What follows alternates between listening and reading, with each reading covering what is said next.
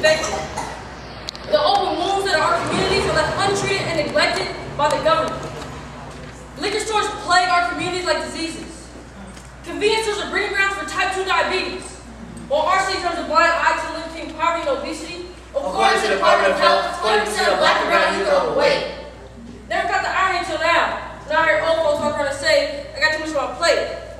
Stress is a way sticking to the ribs. We were taught to process treasure with special processed meat. To wrap it up, to box it under golden arches. Our stomachs have developed a chemical dependency on a $10 billion industry that honestly has never given us a chance to heal. In our communities, violence is ritual, of which we become disciples, native sons, born under bloody suns who struggle to see beyond the crimson horizon. Cumulative causation and neglect sounds like bullets bouncing off flesh. Like police issue boot put on top of necks. Neglect sounds like a mother asking her son who's next. There is no wonder why hypertension runs in our families. There are more black men in prison now than there were in the 80s. We are a generation of inequality, since strange fruit. Who bear witness to vivid images of injustice on a daily basis? In our communities, we're more likely to develop PTSD than we are PhDs. We strive for wellness, despite having to make the best of our mother's kitchens. Creating miracles out of top ramen, fried foods, and canned vegetables. Survival has been our only lesson in nutrition. Organic food proves too expensive. For us, each day is a lesson turning trauma into triumph. Eco-apartheid in our communities is outlined by the residual pollution that rests along our skyline. Our lungs are forced to inhale toxins. The stir remains of cigarettes, gunpowder, and genocide. Highways constructed in the heart of our communities have cut us from the main artery of the city. But officials know the fact that the bodies of our communities are hemorrhaging. Pain is the residue of death, where the loss of form breaks us down emotionally. Ostracized to the outskirts of our city, tears flood our streets led by broken down screams. We wonder if anybody here is left in the concrete break beneath our feet. In our communities, we are left questioning whether we exist in two worlds, whether we're still segregated. Still born on the wrong side of the tracks, whether the color of our skin continues to hold us back.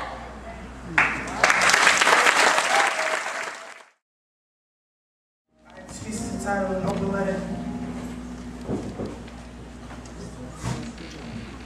To whom it may concern.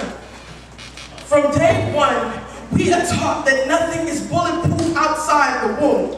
17-year-old Trayvon Martin shot dead, armed with Skittles and an iced tea. 22-year-old Oscar Grant shot dead with his hands cuffed behind his back, armed with a plea on a New Year's Eve while Sean's bell tolled. In the distance as witness, they lay still as Emmett Till, his still shot descendants, their faces reduced to the covers of magazines.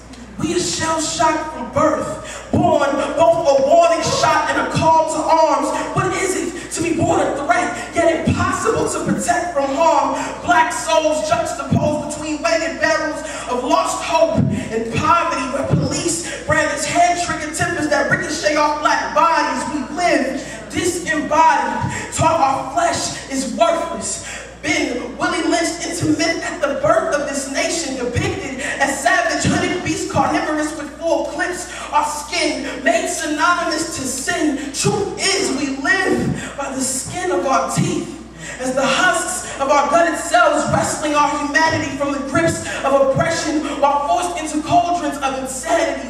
We are born bodies on fire, a collection of the scattered embers of the smoldering fires of riots gone quiet. Only trained ears can hear the pulse of Tulsa, Watts, Chicago, Oakland, and San Francisco in our veins. Resistance is in our blood, despite black and brown bodies made, given drugs, given guns, and told to untie ourselves from the nooses we were born dangling from. A strange fruit, told to plant seeds of success with the soil coated in our children's blood, while our mothers cry out with hollow throats asking where is all this growth supposed to come from? Having to bury the fruit of their labor while stomaching the pains of their slaying, a reminder that nothing was supposed to grow here in the first place. We struggle to dream and heights higher than the bullets that grace the sky, chest and thigh. Typical conversations around gun violence should never start with the gun. The gun is fear, wrapped around a steady hand and a trembling heart. The gun is a surrender, a giving up. Shots fired are a million backs breaking past the last straw. We struggle with religion. After watching our reflections crucified before our very eyes, our deaths made public, having seen black mouths twisted in permanent screams, the silent sound. What happens when the gun is turned on us? Our flesh ripped apart, so all that's left is glory exposed, our limbs sprawled out like scarred spangled banners of exit wounds. The gun has no trigger deadlier than a justice system with its safety off. Typical conversations around gun violence should never start with the gun.